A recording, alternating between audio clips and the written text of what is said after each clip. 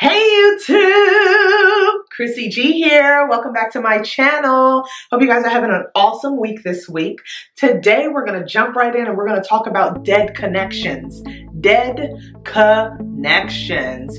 Think about it. Who are you connected to that is doing absolutely nothing for you? And I'm not talking about buying you stuff or the physical or material things. I'm talking about doing something for your purpose, for your passion, for your gifting.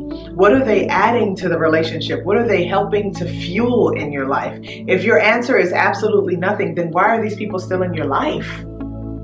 A lot of times we get frustrated with God because we're stuck in a season and we think that we have done enough or experienced enough to merit us being pushed forward and progressed into our next season, into the next level. But God is waiting on you because He can't take you where He wants you to go because you have dead weight. You have this weight hanging on about you and holding on to you and pulling you back and weighing you down, and God wants you to release yourself and break free from those people, from those things that are holding you back.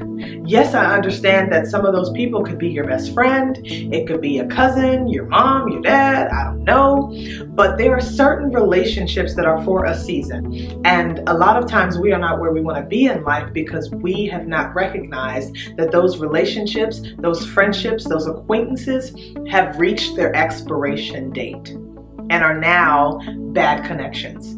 They're doing nothing. You plug into them and there is no power.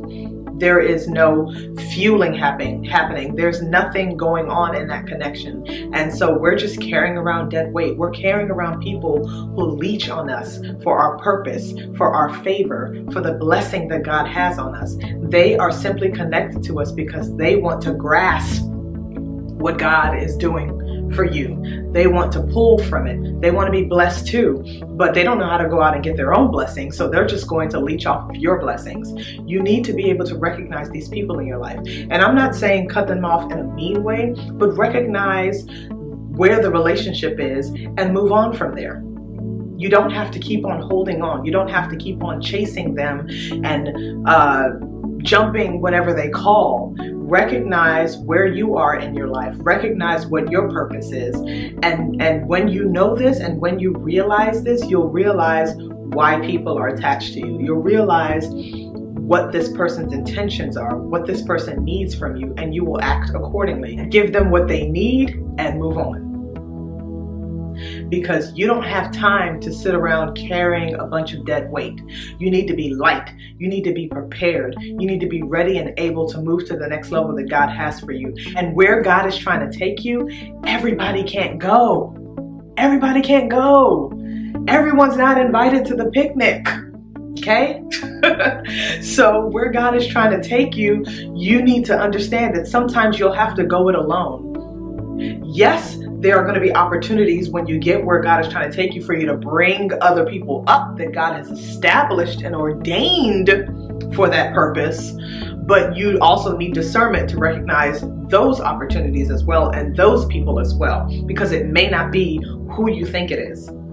So I need you to understand that bad connections lead to dead ends. It leads to dead purposes, unfulfilled desires, unfulfilled goals, and useless gifts. Gifts that aren't being used for their purpose are useless to you, useless to the kingdom, useless to the people who are the intended recipients of those gifts. So I just want to challenge someone today to kind of evaluate your life and your friendship and relationship roster and kind of start eliminating people. And it's harsh, but it happens. And sometimes if you can't do it, God will do it for you. So, and I've learned that the hard way because I've had friends and I've had acquaintances where anytime they call, what do you need? I'm here for you, because that's the type of person I am. And that's me operating in my gifting, but for the wrong purpose and giving it to the wrong people and connecting to bad connections that were yielding no fruit. So God removed me from the situation and those relationships and those connections died off.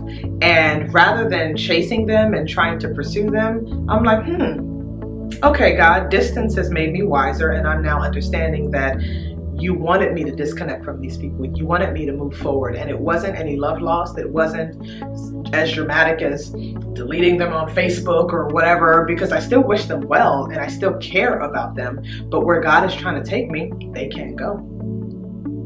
So I don't know who this message is for. I don't know who you're allowing to still ride along with you on your journey and glean from you, but beware and be wise to know when it's time to let go, to know when you've reached that expiration date and the relationship is now sour. It's now a bad connection.